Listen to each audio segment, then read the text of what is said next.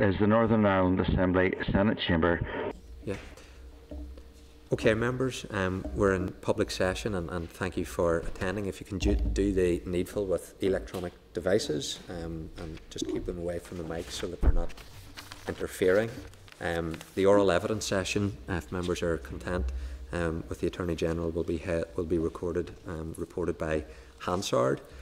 If any member has any declaration of interest, now is the appropriate stage to do it. If not, there's apologies to the meeting from Patsy McGlone and Emma Rogan. And if the clerk could indicate if anyone has delegated their vote under the appropriate standing order.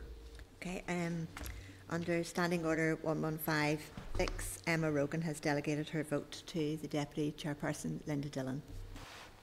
Okay, thank you. And just at the commencement of the meeting, there were 3 of our members were advised by the police of threats being issued against them: Linda Dillon, Doug Beattie and Patsy McGlone. And I just want to indicate publicly, as chairman of the committee, my condemnation of that threat, my support for the members in carrying out their responsibilities and duties. They're all very much valued members of this committee that make significant contributions to it, and in exercising their democratic responsibility, they should not be having to do that under any form of threat at all, emanating from whatever source that this is emanated from, and I want to condemn it unreservedly and give my support to those members in respect of the threats that have been issued against them, and I'm sure I speak on behalf of everybody in the committee in expressing those sentiments. If I can move on, there's Linda. Just very quickly, just first of all to thank the Chair for contacting me the other night whenever the news broke. I really appreciate support actually from right across the board.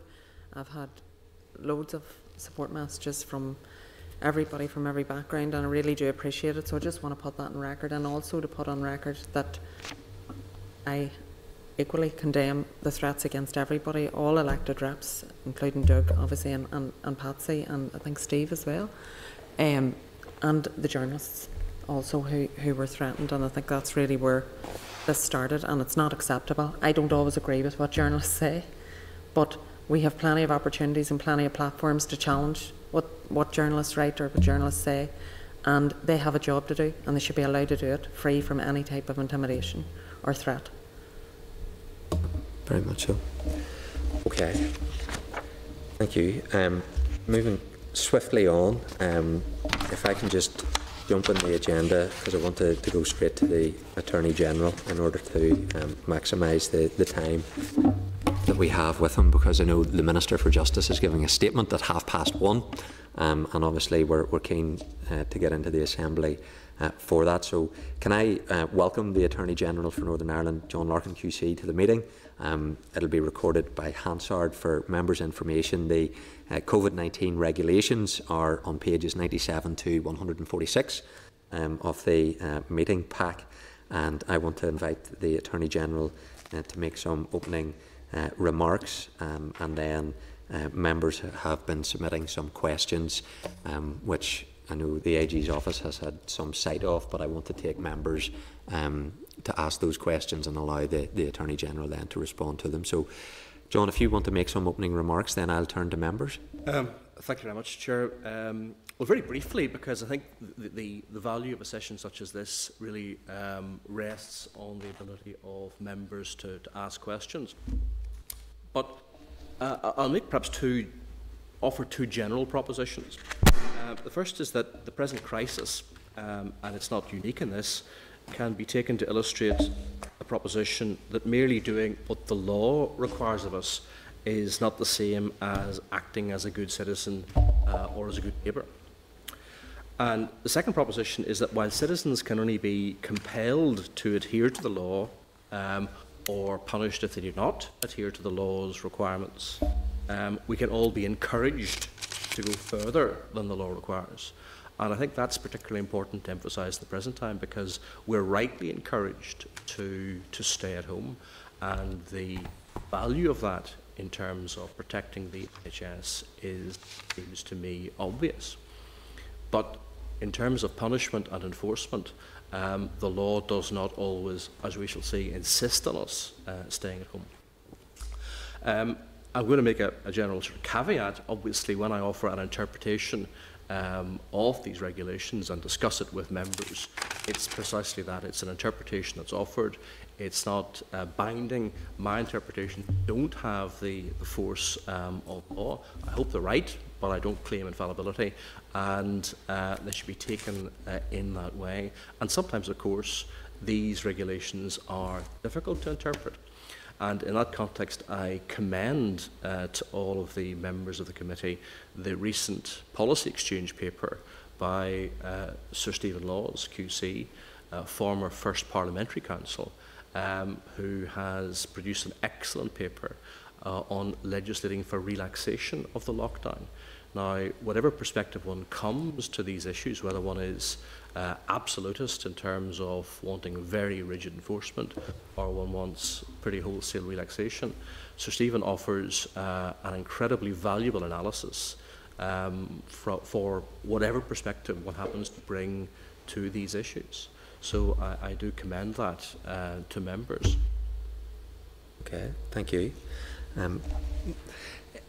I'll get into one of the ones that have been most topical, and maybe it cuts across where you could have a Section 8 duty, and that related to the interpretation around what is essential travel.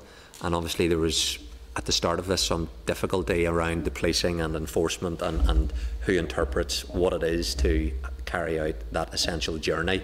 And that covers a wide spectrum of context, whether it's business or indeed for leisure, which is the one that I think attracted the most public conversation about, how far is it, and can you deem it essential to be travelling for that? So I suppose that the general question is the interpretation around what is essential travel, and have you considered through Section 8 to provide guidance around that aspect to the PPS and the police service? Well, I mentioned Sir Stephen's policy exchange paper already. I'll refer to it specifically. In paragraph 55, he makes an observation. I won't do his observation justice because I'm not quoting exactly. And he says that a lot of the enforcement and interpretation issues would pose difficulties for justices of the Supreme Court, far less individual police officers on the ground in a busy park, for example, trying to make wise policing decisions. And I think Sir Stephen is absolutely right to make that point. And he also adds, of course, it's one thing handling these issues in the cloistered atmosphere of a courtroom. It's quite another to be doing it under operational pressures.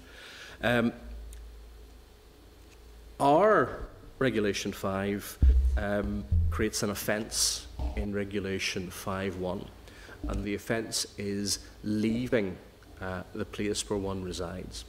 I'll use the shorthand home, leaving one's home without reasonable excuse. Now, pausing there, the offence is created if one leaves home without reasonable excuse. Recent amendments in Wales and England have provided for an additional offence, that is of being outside one's house without reasonable excuse.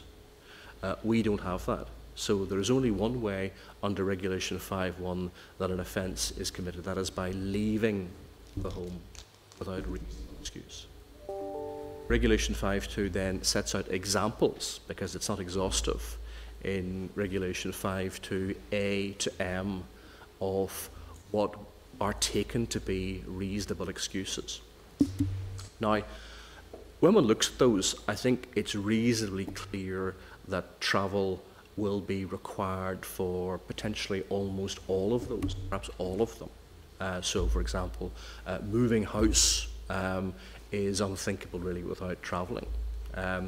But the only explicit reference to travel is in relation to travel for work or for the delivery of voluntary services. So, on one view, one very strict view, that might be taken as that's the only context where travel can occur, but a common sense interpretation plainly must include travel for all of the specified reasonable excuses in 5(2)A to M. And what that means is that, for example, if one is living in Enniskillen, but attending a funeral of a close family member in Newcastle, one can, of course, travel from Enniskillen to Newcastle to attend that funeral. And that was also, I think, before the recent amendment, the position in relation to travel for exercise. So if one wanted to take necessary exercise in Newcastle, one could travel from Enniskillen by car to take that exercise. There was no limitation on the amount of travel that one could engage in to take the exercise. Again, I emphasise, merely because one can do something lawfully is a very great distance from it being a socially desirable thing necessarily to do that. But one could, before the recent amendment, have travelled from Enniskillen to Newcastle for the purpose of walking a stretch, for example, of the Ulster Way. Mm-hmm. The recent amendment has changed that, and therefore travel will not be regarded, travel in order to exercise will not be regarded as constituting a reasonable excuse unless it is reasonable in all of the circumstances. Now, importantly, excluded from that limitation is travel that is itself exercise. So if one is, for example, a competitive swimmer with a particular training regime and one wants to swim in the sea, one can again go from Enniskillen to Port Ballantrae by bicycle. No matter how long that distance is, if the long journey is itself a species of exercise, one can then engage in another form of exercise, swimming in the North Coast, on that example. Okay. And this is an area where it has occurred to me that Section 8 guidance could potentially be very useful. But of course, as one knows, the regulations have a built-in life of 6 months, and they may well not exist in their present form within that time. So there is an issue about the proportionality in terms of the helpfulness that such Section 8 guidance would actually afford concretely, bearing in mind, of course, that it's been my practice, as the committee knows, to consult not only as the statute requires with the Advocate General for Northern Ireland, but also to consult with any stakeholders and, of course, to consult importantly with this committee. Just a quick question on that. When I look at it, Regulation 5B, to exercise either alone or with other members of their household, in respect of actually the amount of exercise, and this goes back to your point, what may be legal and what may be socially responsible, yes, can be in conflict. We don't have any current restriction to say that it should be only one form of exercise. So what England is doing, they've moved, I think yesterday, unlimited period of exercise. That was always the case here. Strictly in terms of the construction of this regulation, yes, I think that's right. Mm-hmm. Yeah. Okay. Just on that point around travel associating to members, want to come in on that, Gordon? Yes, Chair. The point that has been exercised by a lot of people is this issue about travel to recycling centres, and a number of councils have opened and other councils are waiting on clarification on the issue because they feel at the moment that travelling to a recycling centre is not essential travel. What's your opinion on that in relation to existing legislation? Well, the Dear Minister has set out his position in relation to the importance of recycling, and I think from a general environmental context it would be very difficult to gainsay anything that he has said about the importance of recycling. And therefore, if one looks at Regulation 5(2)I, to access critical public services, including. Now, although certain public services are specified there, the key concept is critical public services. So if one asks the question this way, is recycling a critical public service? Well, in the view of the Minister, it is. As far as I'm aware, no one has seriously contended otherwise. So if one is accessing that critical public service, then it seems to me it's entirely proper that one travels to access it. Can I just follow up on that? Just because it's an area I've engaged with the Derry Minister on to try and distinguish in my own constituency. One council is, but another part of the constituency, a council hasn't. And it's on this key point that the interpretation, the Minister has said that disposing of waste is a critical service.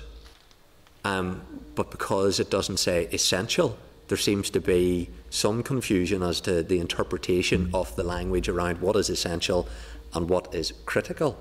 And therefore some councils are taking a different view as to how they interpret that.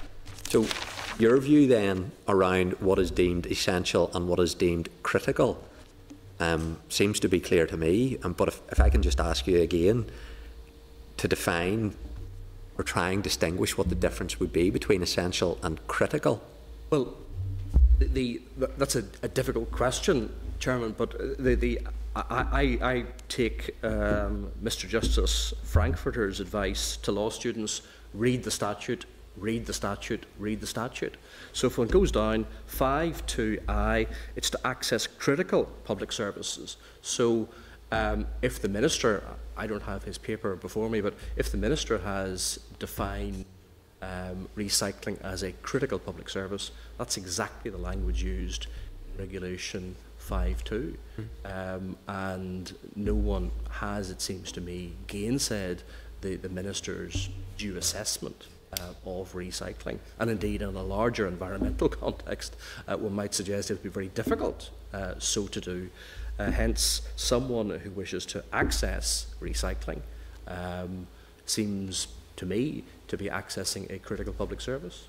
And who would be the authority then on this? Because obviously people will seek opinions from various sources.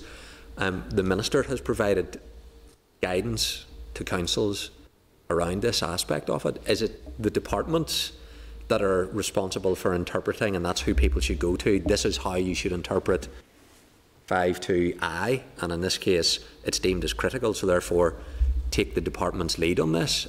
Well, the department, well, these are regulations made by the Minister for Health, but in relation to a policy assessment of whether or not a particular function coming within the subject matter of another department should be judged by that department, then it seems to me that it's obvious that DERA should be the judge of whether or not recycling is a critical public service, with this caveat that, of course, the meaning of these regulations falls ultimately for judicial determination in the event of litigation on that subject. But again, taking the matter both in terms of what 5(2)(I) says and also a common sense approach, if one dare say such a thing, that the Minister in defining recycling as critical seems to me to be going entirely with the green of a common sense interpretation. I know that's helpful. Gordon, sorry for interrupting you. I think I think you have answered it. The understanding I have is now that your interpretation is that recycling centres could reopen and the public could travel in a sensible manner, in a managed state, to the sites. Yes, and again, but I defer obviously because I don't possess the policy expertise that the Minister has at his disposal. So if the Minister determines that recycling, as he has done, is a critical public service, then it seems to follow that members of the public ought to be able to access those critical public services. Thanks very much for that. Thanks, Chair. Paul? Yeah, thank you. This I suspect will be a very helpful session. It has been even so far. So on the first issue that we talked about was the essential and necessary, the critical. All these terminologies burst out, but it's very clear to me that when this is all said and done, and we're looking back, that the experiment around draconian law just doesn't work. And I think that's clear to me on a daily basis. And you're right, the only way you can test legislation is in a court. And the amount of pain that will cause to get to that point will be immense, and will be much more detrimental than any imposition you put down on the people. I tend to hope and think that the people have moved to a sensible, responsible, safe position without this legislation, but of course it's hard to say. Just on the necessary and the essential. It's essential that I eat, because if I don't eat, I'll die.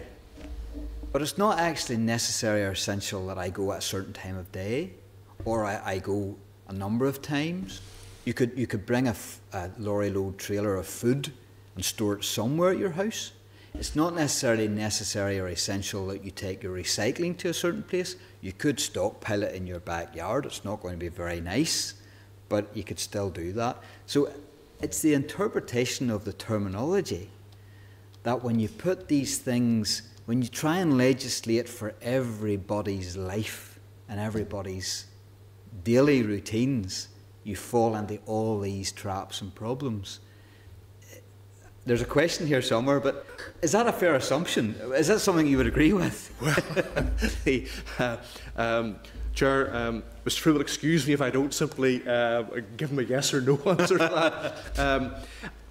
I think starting point in terms of the large issues, I think it's absolutely correct that law can't do everything for us. And law fails very often when it tries to do too much. Now, lots of statutes provide for the penalisation of X if one does X without reasonable excuse. Usually, what's reasonable excuse is left completely at large. So what happens is, if someone is prosecuted for X, they raise evidentially what they say is a reasonable excuse. The function of a court in such a case is to determine whether or not the excuse is capable of being a reasonable excuse, and if it is, it's in the function of the prosecution to prove beyond reasonable doubt that it doesn't exist in the circumstances, or it's not present in the circumstances. Now, against that background, the structure here in 5.2 was reference to need. Need here, it seems to me, doesn't impose a freestanding obligation to establish need for the various activities in A to M. The word need in the preface to A to M is an acknowledgement by the legislator that these are pretty basic human needs. So there is the need to take exercise. Now, that's a human need, whether an individual happens to acknowledge it or not, whether one is an Olympic athlete or whether one is perhaps someone who needs exercise, maybe rather more than the Olympian. And likewise, one doesn't get into food, or what did you buy, insert the name of biscuit of your choice, could you have done without that particular item.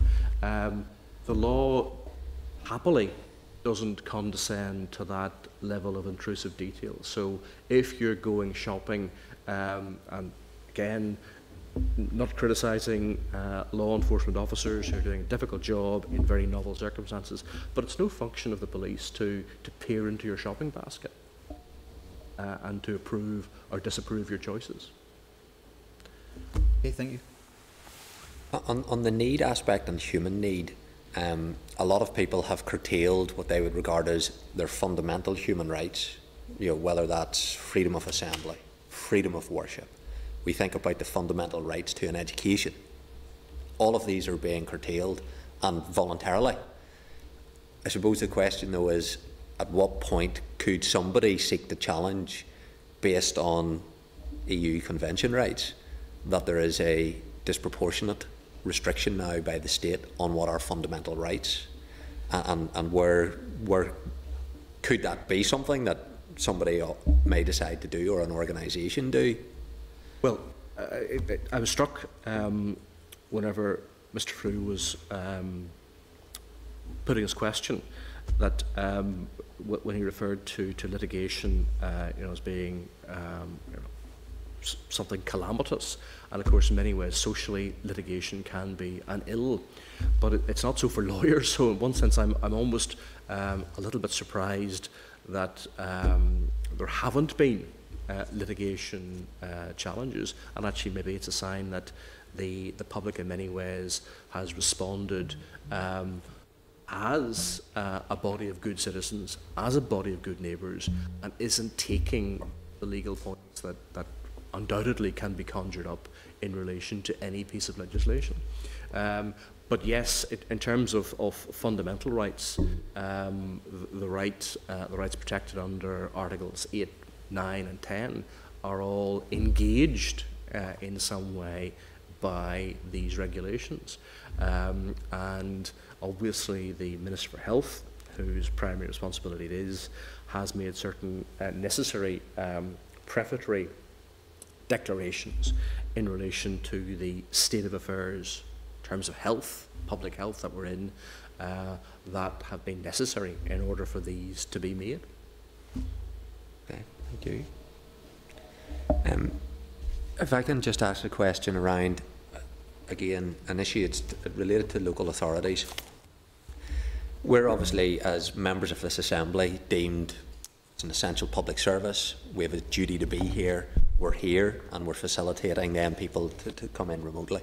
There's an issue emerging around local authorities that there is a view being taken that it is not regarded as an essential journey for a councillor to travel to a council building to participate in a council meeting. What is the view on these regulations? Is that something that a councillor can be indicating that actually within the regulations this is covered, and therefore it is something that I have a democratic responsibility to exercise my duty, and that should be being accommodated by the local authority in the same way this Assembly is accommodating members? Is that something that should be happening in local authorities? Well, I suppose the first thing to observe is that an elected councillor holds a public office, and therefore at common law certain obligations attach to the holder of a public office. And if a councillor, as a holder of public office, considers it her or his duty to attend a council meeting, quite understandable if a councillor were to take that view, then the councillor may be regarded pursuant to Regulation 5(2)(h) as fulfilling a legal obligation. And therefore, it seems to me the focus must be on what the councillor is trying to do in substance rather than the travel, because the travel, to an extent, is a little bit of a red herring. If one is discharging the public function, just as, for example, if one is attending a funeral, or if one is a minister of religion going to the church where one is pastor, then it strikes me that of course one has to travel, and there is no limitation on the travel that one has to do in order to discharge the substantive function.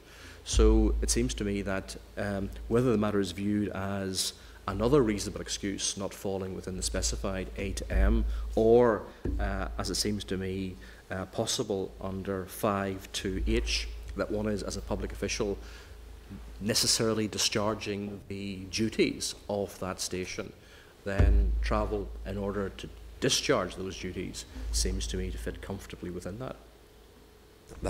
That's helpful. Can I ask, has any local authority sought advice from you in respect of the interpretation of these regs? No, and that might not be particularly extraordinary. Obviously, as this committee will know in particular,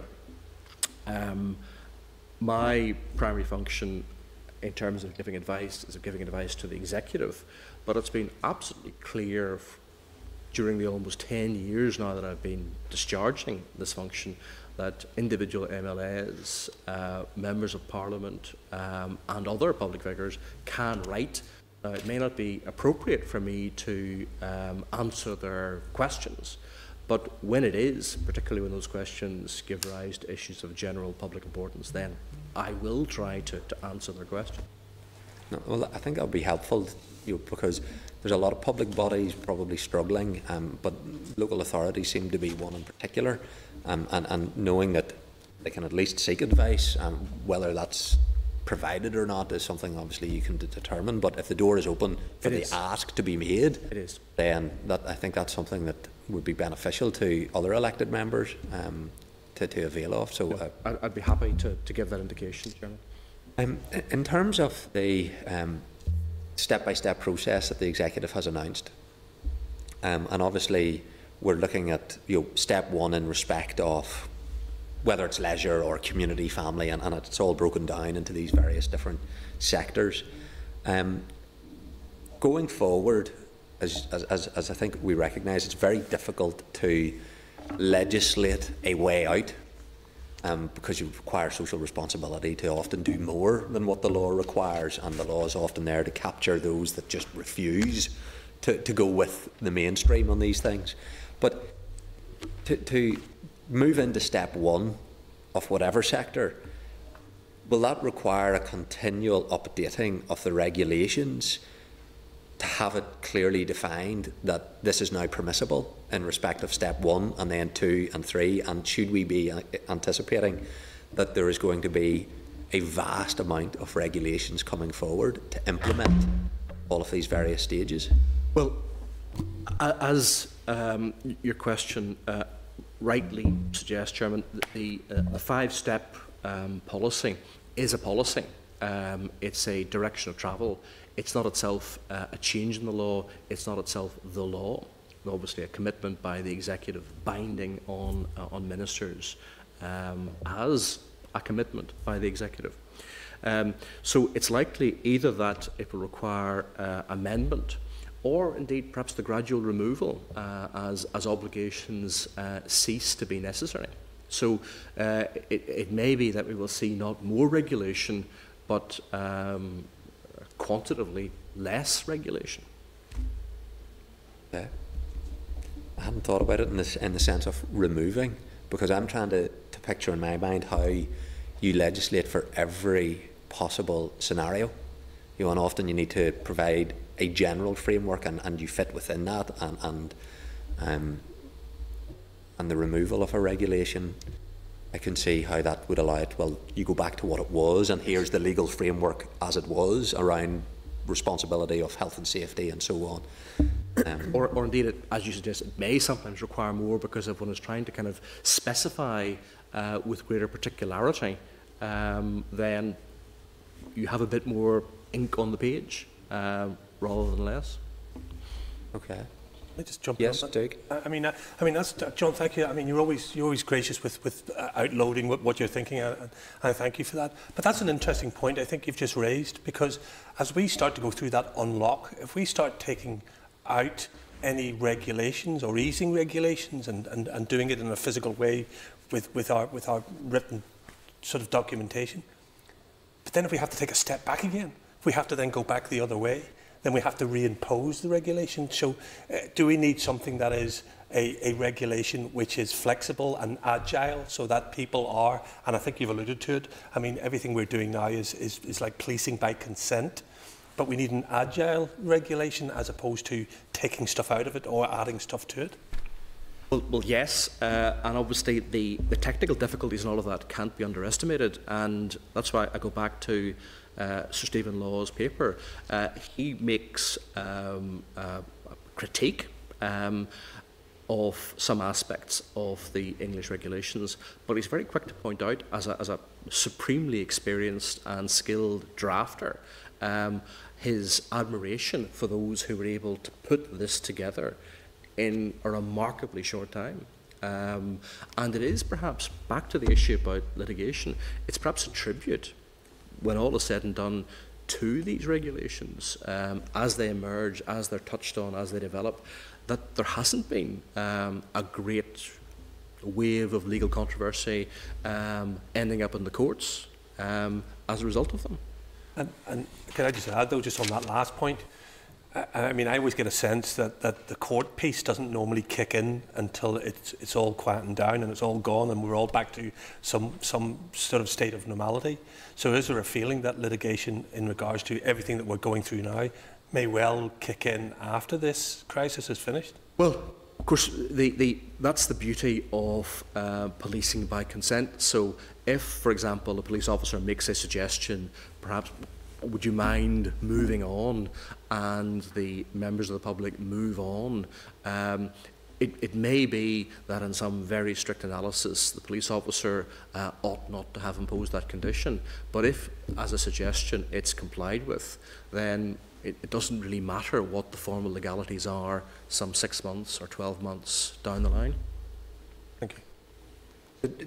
Just to tease that out, in the aspect of the public gathering, currently 6A, it's, well, Reg 6 is that no more than 2 people Yes. in a public place can gather unless you're in the same household and so on. So if you were to move that to 10, you couldn't withdraw that. You would need to amend it to say the 10 figure, for example. That's right. Okay. Or if one decided that that wasn't an issue anymore and could be dealt with simply by encouragement, then Regulation 6 would vanish in its entirety. Mm-hmm. So there are one approach is to amend, to provide, and in many ways that's helpful because we can look and see, that's what I must do, that's what I can do, or one can simply remove in its entirety if one, as hopefully we will reach that stage when that becomes appropriate. Okay, no, that's helpful. Paul, you had an issue around access for children in this current. Yes, I did have. There seems to be a growing issue in constituency level, and I'm sure all MLAs are getting it, whereby the relationship breakdown between 2 parents with a shared access to a child, and that relationship has become even more fraught to the point where there is no access. Maybe arrangements that had been pressing beforehand are now just tossed up into the air, and because hostilities have started, then there's been a blanket ban, and people's only redress out of that is court. Whenever you can't reason with on an unreasonable person, then you have no other option but to go through the court process, which is hard as it is for families in the family setting. The Lord Chief Justice seems to have the role here and the responsibility as to court procedures, and I get that and I accept that 100%. But in your role, do you have any discussions with the Lord Chief Justice around this, and is there a conversation being had at present as to when? Now, I know there are courts taking place, procedures taking place, but it seems to be not a great deal in what is a very slow process in normal times. Have you any thoughts on this, and is there any conversation ongoing as to when we'll be able to see more activity in our courts to allow parents to gain access to children? Some people are going up the walls, they really are. It's a very emotive issue, very pressurised. It is, and obviously family law at the best of times is a hugely sensitive and emotionally charged discipline. I suppose it's really important to keep the issue of COVID-19 health protection regulation separate, because the provision in Regulation 5.2 providing for the continuation of access arrangements is simply a common sense acknowledgement that it's important for, by and large, parents to have children have contact with their parents. But if there are reasons, perhaps following litigation, why it's important that a particular child doesn't have unsupervised access with one of her or his parents, then the COVID-19 regulations don't really sound on that. If, for example, there's an issue of access to the court and that there is evidence that a child is suffering because of the inability to see one or other parent, then I'm quite sure that lawyers properly acting for such a client will notify the court, if necessary, will notify the Office of the Lord Chief Justice and ask for arrangements to be made for an urgent hearing when the usual conditions for an urgent hearing exist. Linda? My point is just on the same issue. That's just why I wanted to come in now, Chair. Just on the back, my understanding, what I have been saying to families who have asked for my advice, my understanding of the guidelines is that where there is co-parenting, where a child is moving between two homes, that two homes are treated as one unit for the purposes of COVID. So if there are symptoms within one house, then both households have to behave as though they're one, so they both self-isolate for 14 days, and that is the advice that I've been given, and it has been helpful in some cases, but in other cases parents are actually using it. You know, somebody in this house has symptoms, so therefore I'm not allowing the child to go to your house, or I believe somebody in your house has symptoms, therefore I'm not allowing the child to go to your house. And the advice that they're being given very often, and I'm not sure that my view would be the advice is wrong, but I don't know, and whether it's a problem within the court system or within the legal advice that they're being given, is that parents are not being able to access the judicial system in those cases to be able to get access to their child. And one parent actually was told that the only circumstance under which you would get an urgent hearing is the circumstance under which a child is in danger. So therefore, if you could prove that the child is in danger in the home with the parent that they're with.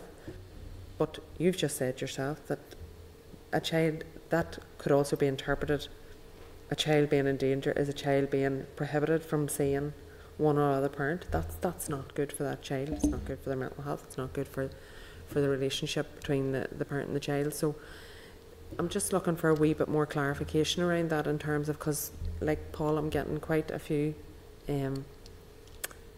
constituents coming to me in relation to this because they're having difficulty getting any advice anywhere else, and so they're coming to us as a last resort. I can only give them the guidance that's out there, but the actual legalities of it is an entirely different matter. Well, there's always the risk, of course, of at this remove, and it's a role that I won't take up, of being the hurler on the ditch, of saying here's what you do.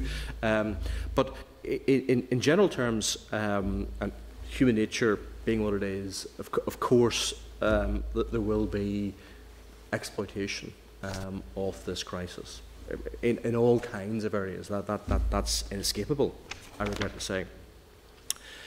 In the particular context of where parent A thinks that parent B is pulling a fast one in relation to the existence of temperature in one household as opposed to the other, unfortunately that's simply one of those things, and really not too much can be done about that.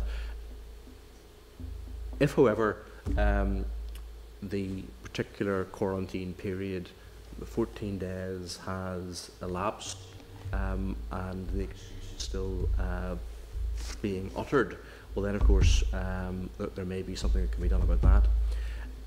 The issue is this child suffering? Because not only under our children's order, but under the UN Convention on the Rights of the Child, in all of these things, the best interest of the child has to be a primary consideration. And therefore, if there is evidence that a child is suffering, and it needn't be that a child is in huge danger of real physical harm, but if there is, and one can imagine this, if there is evidence that can be properly put before the courts, look, this child is suffering and may sustain emotional damage, it's affecting performance at school in terms of home learning, it's one parent helps with maths, falling behind, or whatever. then that's something which I'm quite sure the courts will take into account, firstly in deciding whether or not to list, to see whether this is a case that needs adjudication at this time. Of course, very often it's the old line, if you don't ask, you don't get, and I suspect that what may be happening is people are not asking, and lawyers on behalf of clients should ask, and indeed the clients should ask the lawyers in a proper case where there are genuine concerns about child welfare in the largest sense, and that includes the avoidance of emotional harm in these circumstances. Advice have given. Okay. Okay, thank you, Linda. Gordon, you had a couple of questions around funerals, crematoriums, businesses, around hairdressers and so on. And I suppose in a general sense there is issues being raised from businesses about when they can reopen and so on, and maybe if we spent a little bit of time just talking about the regulations in the context of business activity. Gordon? Thanks, Chair. Yeah. Just a couple of issues in relation to attendance at funerals. I've been at a couple of funerals recently, in fact one today. Would you agree that there's need for further clarification on the numbers that can attend funerals? The police seem to be fairly firm on the number of 10 in relation to family funerals, which sadly have happened over the past few weeks. There is some of a grey area about whether the public can, say, stand in the street outside the funeral parlour in a proper social distancing manner, which is, from my evidence, has been the case. I think that's an area that needs some clarification and sort of direction. Police would tend to now contact them, push us down the line as 10 only. And there's this misunderstanding, perhaps I would put it in brackets, that people cannot attend or be seen almost at a funeral in any large numbers and stand in a social distancing manner in the street, say outside the funeral parlour. Just like your thoughts on that. The other issue that has been brought to my attention this week is about attendance at the crematorium. I've had one lady, a local lady in my constituency, very annoyed that a relative is unable to attend the chapel during the process, if you want, at the crematorium. I haven't done some research on it, and I understand the City Council are fairly strict on it. Because there are a number of issues, obviously, in relation to the health and safety of employees, etc., which we all understand. But I do think, and we all appreciate Northern Ireland funerals are a very sensitive issue, and we have a high regard for the dead and respect for the dead, which is commendable, and it's one of the great positives of this place. And but I do think it's time to perhaps review it. And I think it's maybe designed and put in place for the extreme conditions, which we're all thankful to God it didn't happen. And I think those issues perhaps need some review and amendment going forward. But I would like your thoughts, and I appreciate it's your interpretation, on the numbers at funerals and the crematorium issue. Well, I suppose let me separate two things. One, the question of a review of the regulations, and obviously that'll be a matter for ministers. The second issue is what's currently in the regulations. And of course, the provisions about funerals are twofold. So there's reference to funerals in 5(2)(g). So one of the specified reasonable excuses for being outside the home is to attend a funeral of a member of the person's household, close family member, or if no one within subparagraphs 1 or 2 is attending, that is, if there's no member of the household, no close family member, a friend, that's obviously in the case of so that no one is buried alone. If there's no family member, friends can attend. And of course, there is no numerical limitation in 5(2)G. So if one came from a very large family, lots of brothers and sisters, they could all attend sister, for example. Separately, the issue of control of gatherings is dealt with in Regulation 6, and the main prohibition there is on participating in a gathering of more than 2 people. And then among the exceptions to that are to attend a funeral. Now, interestingly, it's not linked back to the categories in Regulation 5(2)G, but a common sense interpretation of the regulations as a whole is really that they should be read harmoniously. And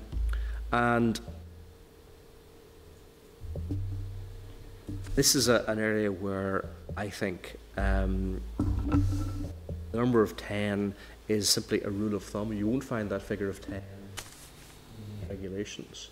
The issue will be if you're standing spaced out from someone, are you participating in a gathering? Of course, the other side of that coin is, well, why are you here? Why are you in this location? And the answer might be, well, I've gathered together with other members of the community to pay my respects at the occasion of the funeral of Mr. Brown across the street. So I'm afraid there are no easy answers in relation to that. And in relation to the crematorium, obviously what matters is that the premises are not physically open. Hence, the person you describe can't access the chapel of remembrance in that particular context. So, that will be something I suspect much more for review than for present interpretation. Okay, so is it true to say that a large family could go into the graveyard, and that's reasonable to do? Yes, it is. More than 10? If, for example, and there are large families, so if you're talking about close family member, so let's say one had 15 siblings, and there are, of course, families here of that size, and one of one's brothers or sisters died, could the other 14 attend the funeral? Yes, of course they could. They do. And the other issue is just about the public in the street in a proper manner is a reasonable thing to do. Well, then I think one might be moving into the territory of unspecified reasonable excuse. So if, for example, a police officer came along and said, look, I know you're all spaced out, but there are 20 of you here, in this particular street. I think if someone said, look, I've been a neighbour of Mrs. Brown's for the last 50 years, she's a very small family, and I want her family to appreciate that this street is solidarity with them and their great bereavement. I would hope that sensible enforcement permit that if suitable social distancing was present. And if they were to proceed down the street after the cortege in a social distancing manner, would that be unauthorised Well, stroke illegal? There are separate provisions, of course, in relation to parade legislation, so that's a different issue. But once that starts to happen, then I think the risk might be, from the perspective of those who are concerned about this, as we all must be, that it then becomes harder. It's one thing to remain stationary and preserve a distance, but when you start to walk, the cultural habits of centuries will start to kick, and see the risk that there'll be a closer gathering. So I would hope that the police would be sensitive to persons standing still to pay their respects, perhaps in a street context, even if the numbers were in excess of 10, for example, though that number is nowhere specified in these regulations. It's not specified? No. It's not? I mean, and it's back to the example of the family. So if you have a family of 14 brothers and sisters, that's fine. That figure of 10 has been repeated extensively. Only 10. And I've dealt with families to say, sorry, which one of my brothers is not going? Well, so if it's not in the regulations... Close family members is the term used in 5.2g. I see, as always, I speak subject to correction, I see no upper limit in 5.2g. And should 6C expressly connect back to the regulation in 5 related to funerals? Well, I think the regulations have to be read harmoniously, so the implication will be that it's the people who should be attending in the first place, and that's the group specified in regulation 5.2g. Okay. Linda? Sorry, excuse me. Just in relation to the proposed contact tracing app, do you have any views on that in relation to possible human rights issues and privacy? I laugh because if I were to take out my mobile phone, which is an antique, you would realise that this is territory that's entirely foreign to me. So I'm very happy to look at the issue and have a think about it, but I have to say in all candour that nothing I could say now would be of any use whatsoever. It's safe to say in this very general sense, obviously we live in an era where commercial entities have access to data about us, including sensitive data about us, that would have been unimaginable in previous decades. And the state also has access to a vast amount of data about us. And there are, in a general sense, always concerns about the proper use of data. And there are existing protections, as the committee knows, in relation to personal data. But in relation to the specific contact tracing app, I'm afraid I'll be of no I use asked whatsoever. the question on the basis that I'm very much like yourself. I'm lindanot.com, Yes. so I'm not, I wouldn't be aware of all the issues around it, but I have been lobbied actually in relation to the issue already, and I am aware that in other countries where it has been introduced, there doesn't seem to be any great uptake of it, so I'm just trying to inform myself in relation to the issue, but thank you. But it's an issue certainly that I'm happy to look at if the committee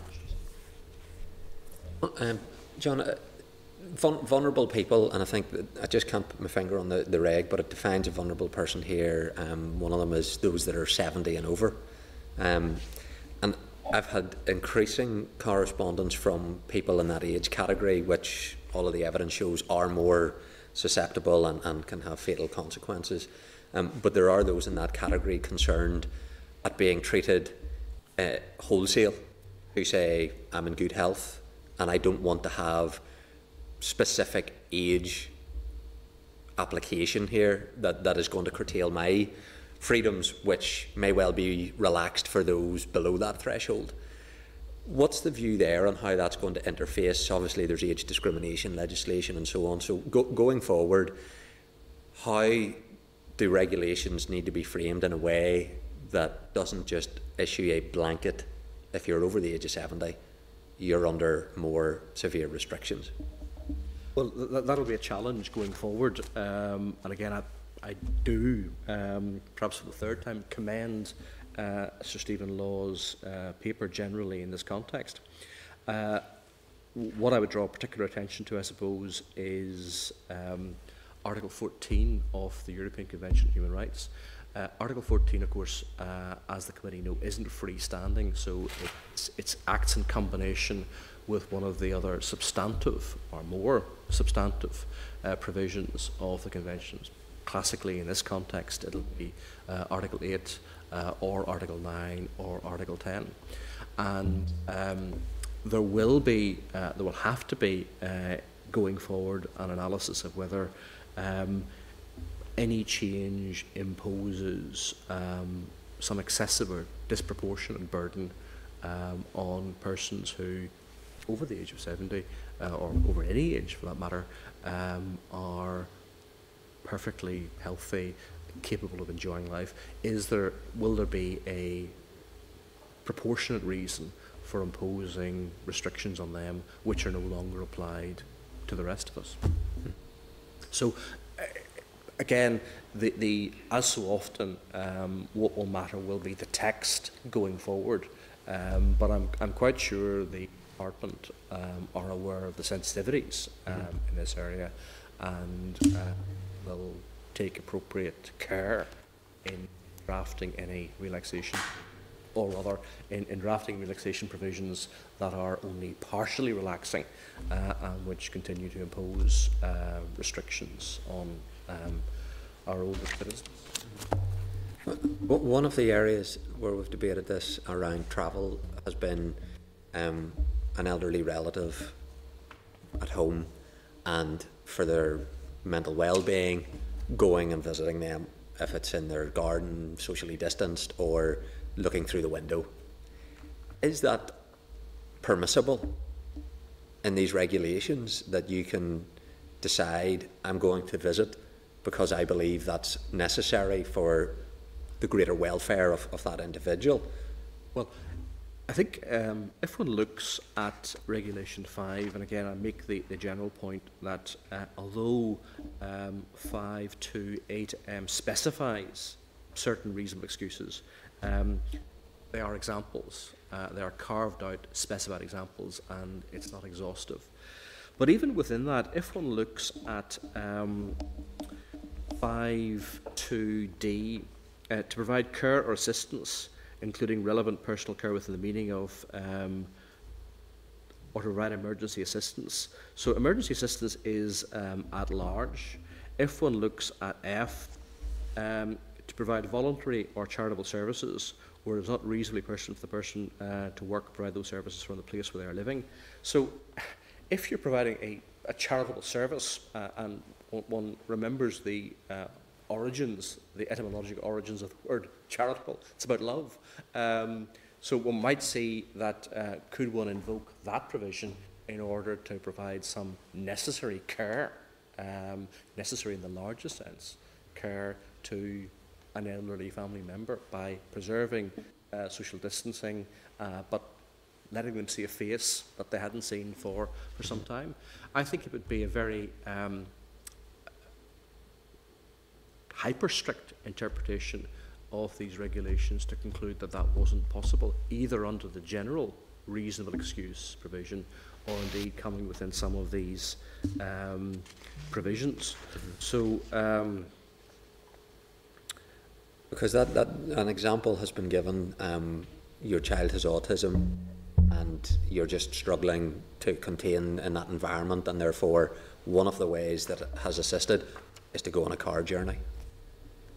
Well, I think that example, I think, is plainly addressed by M, 5.2M. So, to avoid injury or illness or to escape a risk of harm.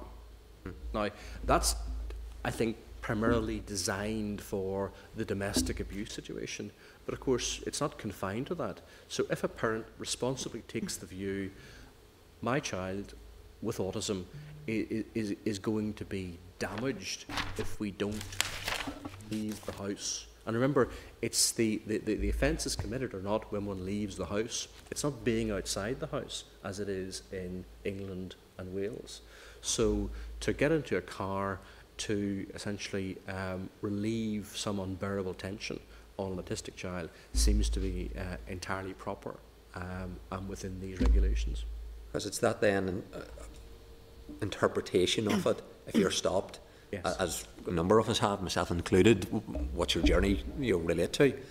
It's at that point when you're explaining to an officer, because I needed to, because my child was climbing up the walls and the atmosphere was getting very difficult, and this was a way to relieve that. And that then isn't taken as 5.2m allows for that, or some other regulation that captures that, or the visit to the garden and the relatives there because it's for their welfare. Well, you determine, it's your subjective view that welfare required you to carry out that visit, but Officer X, that isn't serious enough, so I don't accept that. Here's your penalty notice, go back home. And one hopes that that has never happened, but there is, I suppose, anecdotal evidence that something like it has happened up to the point where the refusal of the reasonable excuse has occurred and the parent has returned home. So outside of the enforceability of it, though, the regulations create a culture. And what you have then is almost a shaming. If you step outside the house, it may never lead to a complaint to the police or a prosecution, but there is a kind of, I'm actually not going to visit my granny because if my neighbour sees me, even though I think I need to, it's going to be, you're putting the public at risk. And so there's a cultural shaming of people not to do things that actually is permissible under these regulations. So the regulations are intuitive to how society is going to deal with this. Well, they are, but that's why I began with the notion of good citizens and good neighbours. And it's not the act of a good citizen or good neighbour to turn this place into Hawthorne's evocation of 17th century New England, where there's an equivalent of the Scarlet Letter, if people act responsibly. And I think that good citizens and good neighbours would be only too supportive of stressed parents who bring their autistic children for the necessary spin in the car. And the law, back to Mr. Frew's point, the law is at its best when it goes with the grain of common sense in particular communities. And sometimes the law reaches outcomes which don't, in the view of many of us, correspond from time to time with common sense. But usually the law does reach fairly common sense solutions. And I would be astonished if a court were to conclude that a parent responding to the pressures of an autistic child's need for space and a change of scene couldn't lawfully take that child as they and their sensible judgment required. Yeah, thank you. Rachel? Thank you. I had a question just following on from Linda's just about the contact tracing app. This is very specific, but have you provided or been asked to provide any guidance or advice on the development of such an app to the executive? Well, two things in relation to my Section 8 guidance, which is, as you know, under the 2004 Act, and its guidance on international human rights standards addressed to criminal justice organisations. I have not that currently in contemplation, largely for the reasons explored with the Deputy Chair. There's also a convention that, in relation to giving advice, that neither the advice itself is ever disclosed, nor the fact as to whether it's been sought or not. That's a long-standing convention in relation to law officers. I have another question, but I'll let other members continue with theirs because I know there's another list. It's okay. Gemma? Yeah, thank you. I just have a question around the regulations and the use of hotels for domestic violence victims. You mentioned there about having to leave the house to escape a risk of harm. So how would the regulations stand if someone needed to go to a hotel for emergency accommodation? Absolutely no trouble at all. So if premises are available of whatever kind, remember the offence under Regulation 5 is leaving your home without reasonable excuse. So once you leave to protect yourself from harm, you can stay somewhere else in perfect legality. Even though the hotels are meant to be closed? But if the hotel provides accommodation for victims of domestic abuse, then it's discharging an absolutely necessary function, in my view. Okay. And then in terms of the regulations and the temporary or early release of prisoners, how does that stand up? Is that within the regulations? I see nothing in these regulations about that. That would be addressed separately. There's a provision, as you know, in prison rules providing for early release, but that's at the election of the governor or prison service. But that'll be exercised, no doubt, having regard to all kinds of considerations, and the present health emergency is no doubt a factor, but that's not addressed in these particular sets of regulations. Okay, thank you. Thanks. The hotel scenario Gemma alluded to, I take it that's then the defence for the hotel. If someone came and went, sorry, person X is staying here, yes, then they can point to, yes, but person X availed of Regulation 5M. And I think one knows anecdotally, and for my part I'm delighted to hear it, that hotels have been providing accommodation also for NHS employees to help shield their families from the risk attendant upon their work. So it's absolutely right that should happen, it seems to me. Before I forget, Patsy had a question, John. I'll just read it. In application of the COVID-19 regulations, what responsibility has the executive and each individual department to ensure that its decision or decisions do not intensify serious risk to health and safety of the community, including within the workplace? Well, these regulations are addressed, I suppose, to us all as citizens. They don't, neither the original regulations nor their amendment, impose any additional obligations on ministers or the executive as such. Rachel? Thank you. On Tuesday, as you'll be aware, the roadmap document was published by the Executive Office and announced in the Chamber by the First and Deputy First Minister. I had raised an issue over safe workplaces for those who are required to return to work. I'm hoping to gain some clarification on the legal duty of employers to provide safe workplaces in the context of the regulations and the restrictions requiring of social distancing within those regulations. First Minister had stated that ultimately it would be the Executive's responsibility. Just wondering if that is something that you could comment on. No, because it falls outside these regulations, so it's not really something which I think I can comment on today. If I specify or make specific rather the general point I made earlier, if you have a query, a detailed query about that, and for any member of the committee and wish to write to me about it, I'll give you a more considered answer. Linda? Just in relation, it's a bit of a follow-on just from the Chair's questions around obviously what is reasonable and what is considered reasonable, and I think, to be fair, for the most part, common sense has been applied, and I think that if as much common sense was applied in all other matters, we would be in a good place. Is it your view that for the most part that common sense has been applied in terms of the PSNI? Because I know that even Alan Todd had come out quite early in the process and actually talked about that very specific circumstance where you had a child, for example, who had autism, and that child needed to get out of the house as part of their routine. Because routine is so important that would be seen as essential.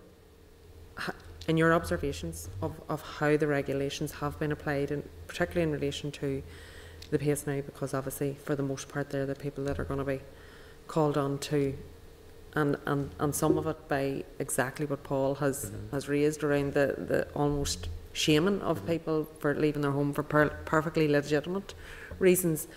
Has it been your observation that PSNI, for the most part, obviously you can't say in absolutely every case, but for the most part have applied the regulations in a common sense manner and in a way that has helped the public actually to work with the guidelines rather than against them? Tough one. It's a tough question, I suppose, in two ways. One, because it assumes that I have a perhaps greater knowledge of police operation on the ground than I in fact do, and the other because it's not at all clear how the issues have always been approached. And again, I think that Sir Stephen Laws is absolutely right. Many of the issues are issues that would be tough for Supreme Court justices to handle in the rarefied atmosphere of a courtroom. And I'm not sure that correct interpretations have always been given by everyone in relation to this area, but I don't think it's perhaps helpful to focus on perhaps the approach that was taken in the past. I think that now, and in particular with the amendment which imposes a reasonableness condition in relation to travel for exercise, that I think that everyone is pretty much on the same page now, and I'd be pretty confident of that, and that's bearing in mind the limitations in terms of what I see and what I hear anecdotally, and I think that's.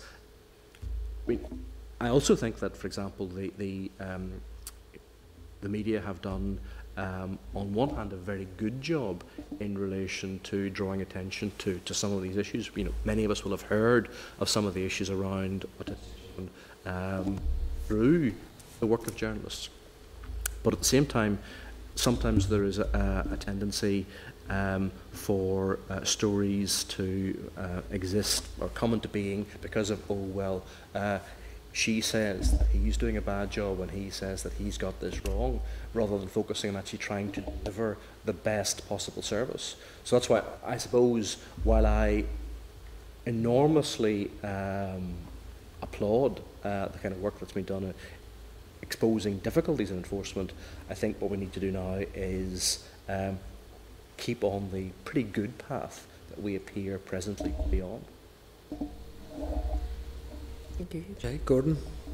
Thanks, Chair. I think my last question is just in relation to management and regulation of business premises. On the Economy Committee, this has come up in relation to businesses such as hairdressers, beauty parlours, sunbed studios. I understand in some areas of the province, premises like that have opened, and there's difficulty in who actually has the authority to close them. And I'm fully aware that the environmental health of local government has a responsibility, and the health and safety executive have responsibility. But my understanding is both are highlighting the regulations and the necessary legislation, but no one seems to have the authority, is my understanding, to close such premises. What's your understanding or your opinion on that?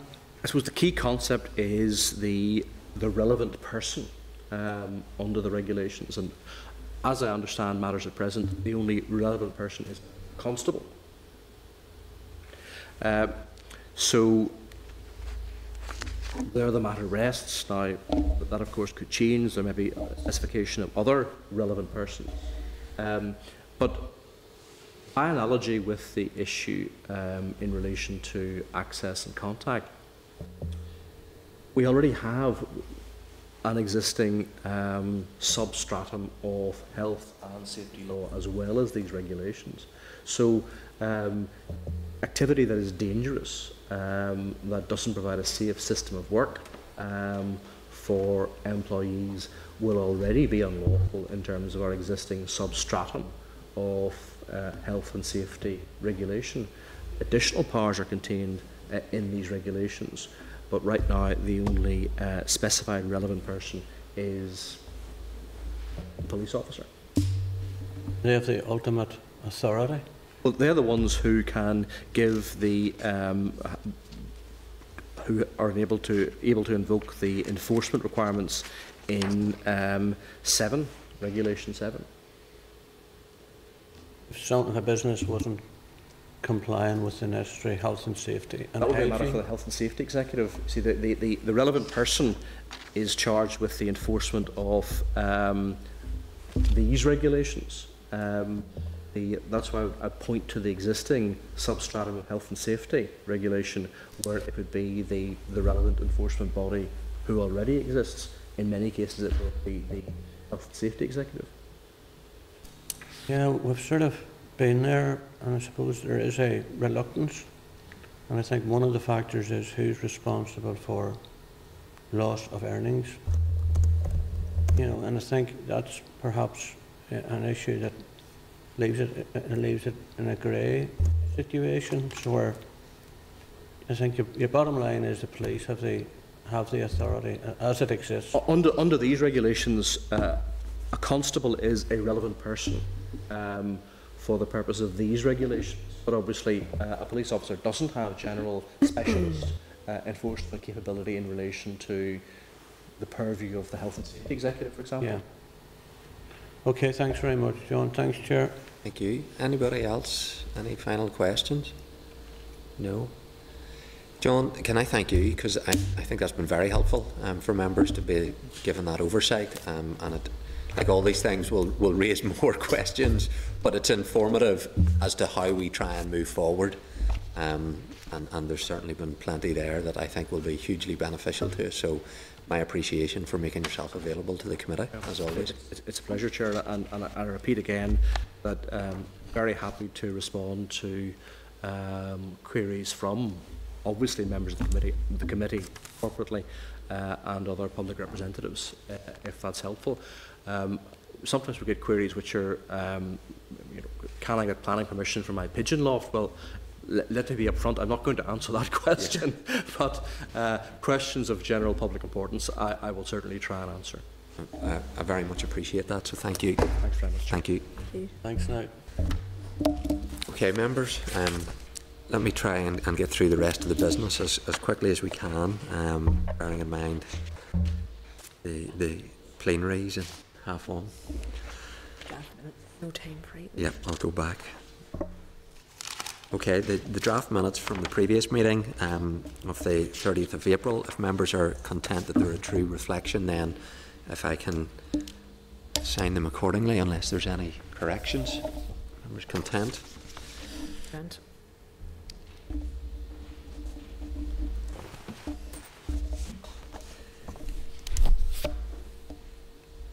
Matters arising.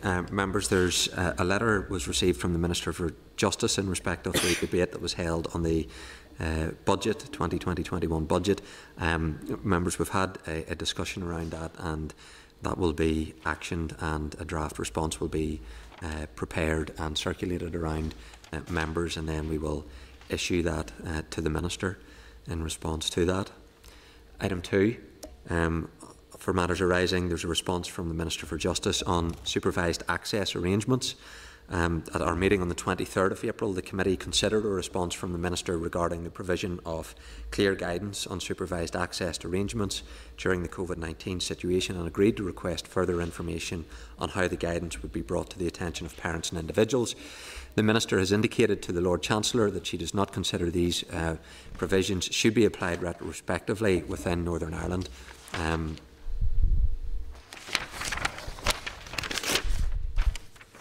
Apologies. The Minister has responded outlining the actions have been taken, including a joint statement from the Minister for Health, highlighting key aspects of guidance and detailing where further information can be obtained, and also added to the Northern Ireland Direct web pages and highlighted more widely through the Department's social media accounts. So it's there, members, for your information.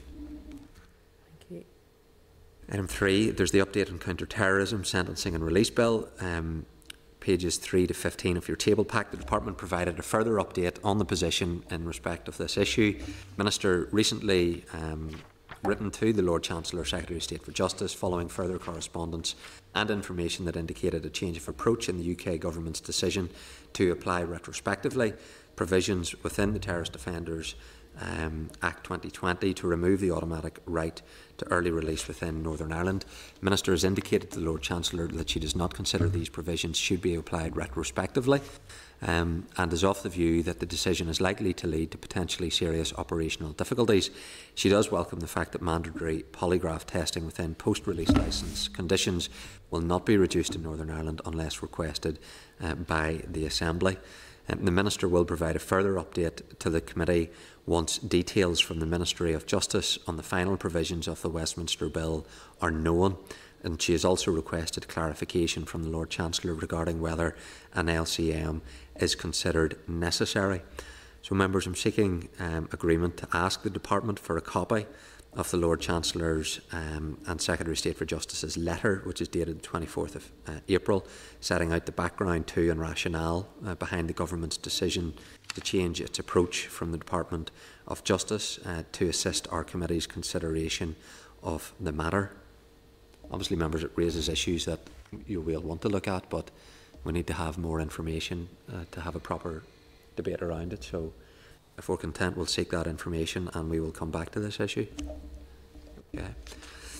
Item 4, the debate on the LCM. The debate on the LCM on private international law bill is listed on the order paper for Tuesday the 19th, indicatively starting at 12:30 p.m. That's there for members' information. We've covered the briefing with the Attorney General, which was item 4. Item 5 is the Domestic Abuse and Family Proceedings Bill, the motion to extend committee stage, pages 148 to 151 of your meeting pack. Committee stage of the Domestic Abuse and Family Proceedings Bill commenced on the 29th of April, and the 30 working day period provided under standing orders for completion of committee stage is due to finish on the 11th of June. Standing orders provide that before conclusion of the 30 working days, a motion may be made in the Assembly by the Chairman of the Committee or the Deputy Chair on his or her behalf to extend the period of the committee stage, and the motion must specify a date to which the committee stage will be extended.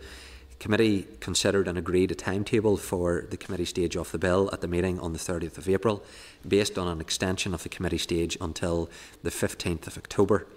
This year, to reflect the wish of the committee to undertake robust scrutiny of the bill whilst taking no longer than considered necessary.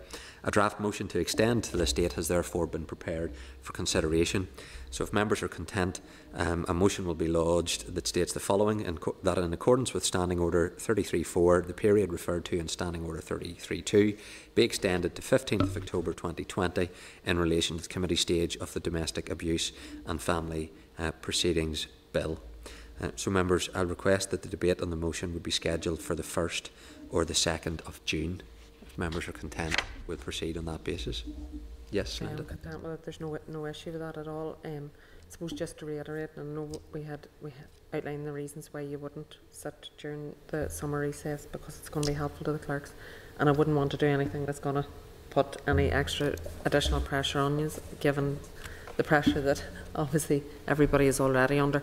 But if at any point it is seen that a meeting of the committee would be helpful rather than to create any further difficulties or workload, I certainly would be prepared to do that. I'm sure most committee members probably would be as well. Yeah. It's, the offer stands if it's something that's seen as necessary, but certainly not something that would create a further workload unnecessarily. No, well, if we need to do it, we will do it, and we'll work around the committee to do that, but it's available to us if we need to do that. Okay. I think we'll have a better idea when we see the volume of written of what comes back and the issues that are being raised, just how long it will take. So June will be very busy for the committee. It'll be at least once a week. Okay, item 6 is the LCM on the sentencing bill, the draft committee report, pages 153 to 159. Just in terms of typographical or formatting errors in the report will be amended at the proofing stage before it's circulated to MLAs and published on the committee webpage. So if members are content with the draft report, then it'll be produced. I'll go through the relevant questions then. Members, if you just bear with me, it needs to be done. Front page, if I can put the question, are members content that the front page, contents page and membership page stand part of the report? Agreed. On background, are members content that the background section of paragraphs 1 to 4 stand part of the report? Agreed. Yeah. Are members content that paragraph 5, which outlines the purpose of the legislative consent motion, stands part of the report? Agreed. Are members content that paragraphs 6 to 9, which detail the committee's consideration of the legislative consent motion, stand part of the report? Agreed. And are members content that the conclusion section of paragraph 10 stand part of the report? Agreed. Agreed. Are members content that the appendices stand part of the report?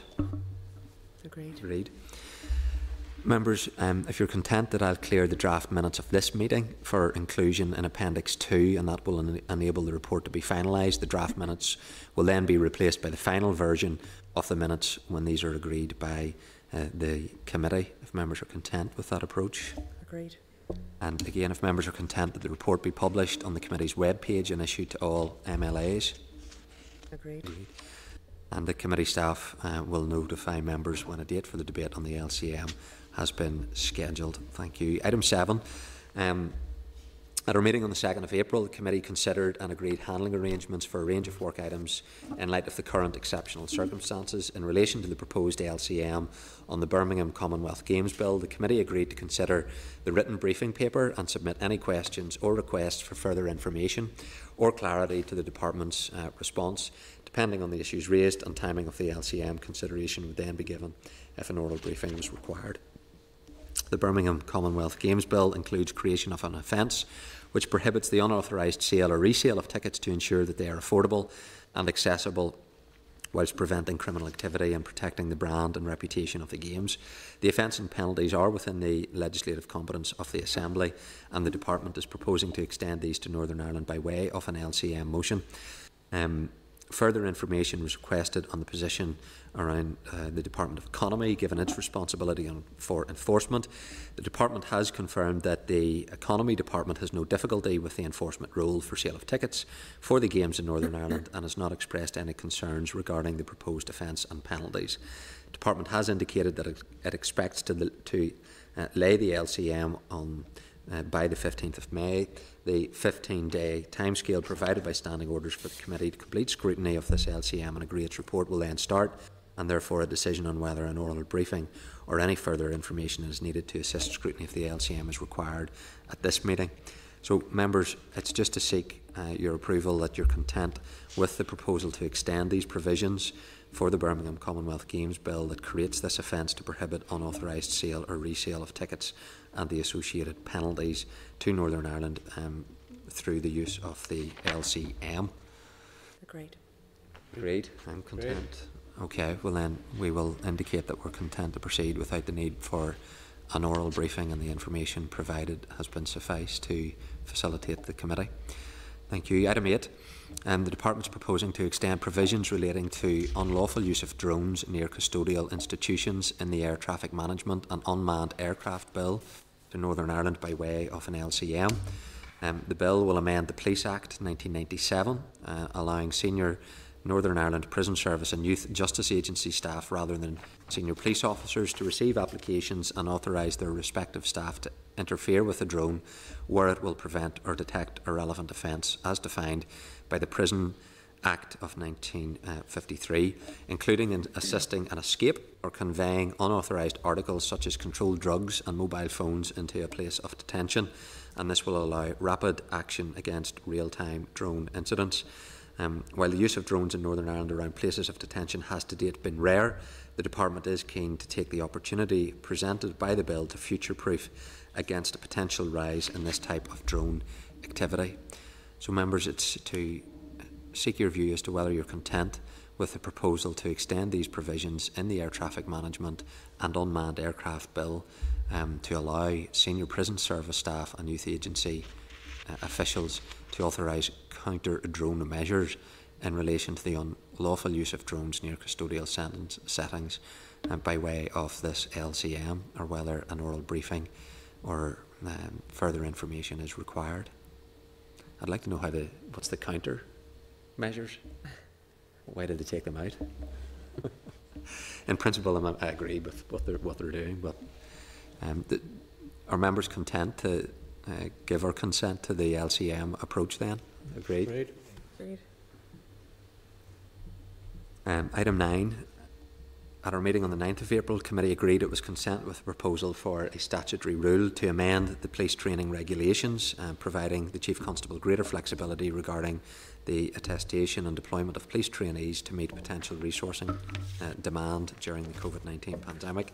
That rule was, which is subject to negative resolution procedure. It was laid on the 15th of April, although it was made and came into operation on the 10th of April. The Department has confirmed that there's been no change to policy content since the SL1 was considered by the committee. The examiner of stat rules has drawn attention to the breach of the 21-day rule by the Department. The examiner has noted the Department's explanation for the breach and is content that the urgent response to the impact of COVID-19 outbreak is satisfactory as a reason for the breach. So if members are content, I'll formally put the question that the Committee for Justice considered SR 2020/65, the Police Trainee Regulations 2020, and has no objection to the rule. Agreed? Agreed. Item 10. The Department proposes to amend the same household rule within the Northern Ireland Criminal Injuries Compensation Scheme 2009. The amendment will allow victims of a crime between the 1st of March 1969 and the 30th of June of 1988, living as a member of the same household as their assailant, to apply for criminal injury compensation. The amendment to the scheme is subject to approval by the Assembly by affirmative resolution. Just to advise members that at present, same household victims are able to claim under the 2009 scheme from the 1st of July 1998 onwards, but under paragraph 7 of that scheme, victims before that date remain ineligible. And it was in a judgment on a judicial review that was delivered on the 23rd of November 2018. The Court of Appeal in Northern Ireland concluded that the same household bar was not justified in law, and the Department accepted that ruling. The Department believes that there will be widespread support across the Assembly for this amendment, and the benefit of conducting a consultation exercise would be negligible. Estimations suggest that there could be 800 applicants, and based on this, there could be a potential 10-year cost of between £10 to £18.5 million for this change. So, if members are content with this proposed amendment to the Criminal Injuries Compensation Scheme, then we can indicate as being content without the need for further information. Content? Yeah. Okay, item 11. Officials from Legal Services Agency and the Department attended the committee on the 23rd of April, outlining proposals for the COVID-19 interim payment scheme for legal aid suppliers. Following the evidence session, committee agreed, given current circumstances, that it was content with the general thrust of the scheme and would support it proceeding. Committee also asked officials to provide results of the consultation and details of the final scheme. The Department has provided those results of the targeted consultation on the proposals and details of the final interim payment scheme for legal aid suppliers. The Department did make a number of changes to the scheme as a result of that process, including increases to a range of fees. In criminal cases, these increases also take account of the PPS proposed interim fee arrangements in Crown Court cases, and the interim scheme came into effect on the 7th of May. So if members are content to note the results of this consultation and the post-consultation changes to the scheme. Are members content? Content. Yep. Forward work programme. The programme includes several work items requested by the Department. It provides for 3 or 4 meetings to take oral evidence on the Domestic Abuse and Family Proceedings Bill in accordance with the Bill timetable. Proposals for the oral evidence sessions on the Bill will be presented to the Committee to consider before the end of this month. And an update briefings on COVID-19 situation and justice-related issues will be scheduled when necessary, as will further consideration of LCMs. So, members, it's there for you to note in terms of the forward work programme for May and June, unless there's more information needed by members. We're agreed to note it. Yesterday, the department sent through a list of further work items that the Minister and officials consider to be pressing and urgent, and on which they would like progress to be made ahead of the summer recess. That was on page 21 of your table pack. Just to remind members, at the beginning of April, the committee did write to the Minister asking the department to avoid bringing non-essential items of business to the committee if possible until regular committee business resumed, given the current circumstances and the need to focus on COVID-19 related work and other essential business such as legislation when the committee does meet. So members, I'm going to suggest that just before we agree to schedule these additional items, that we write and ask the Minister to detail the criteria that the department is using to assess what is deemed urgent and essential for a list of the items of business that the department, and to also ask for a list of items that the department is currently holding back from the committee before normal business is resumed. I just think it's important that we know what the criteria is that the department are using, that they deem to be essential business that needs to be required. What may be provided in this list may be indeed essential, but I think we need to see the criteria that is being assessed against and what business is not coming forward, and I think that will help members. Obviously we want to facilitate the department and to work with them in partnership, but it would be good to know the criteria that they're basing their decisions on. If members are content, we'll write asking for that. Item 13, correspondence. There's 4 items of correspondence in the meeting pack and one that has been tabled. I'll just highlight a couple of them. Item 3 is a response from the police, providing further information that the Chief Constable agreed to give during the oral evidence session on the 13th of February. Members are asked to note that response unless further information is required. Item 4 was correspondence from Mr Little, which has been sent to all committee members regarding the role, authority and legal backing of the new mental health champion would have. Mr Little has provided a copy of that letter that he has sent to the Minister for Justice and Health, and is asking the committee to scrutinise the actions the Justice Minister takes in this regard. So if members are content, we'll request a copy of the Minister's response to Mr Little, and that will enable the committee to consider in future. Item 5 was a Centre for Justice Innovation briefing document highlighting themes for information that has been collated on how the justice systems around the world have responded to COVID-19, and it's there for members' information. If members are content, we'll action the correspondence then outlined in the clerk's memo. I have no chairman's business. Is there any other business? If not, the next meeting of the committee is planned to take place on Thursday the 28th of May, unless essential business requires an earlier meeting. Thank you. Meeting adjourned. This is the Northern Ireland Assembly Senate Chamber Programme Sound. This is the Northern Ireland Assembly Senate Chamber Programme Sound.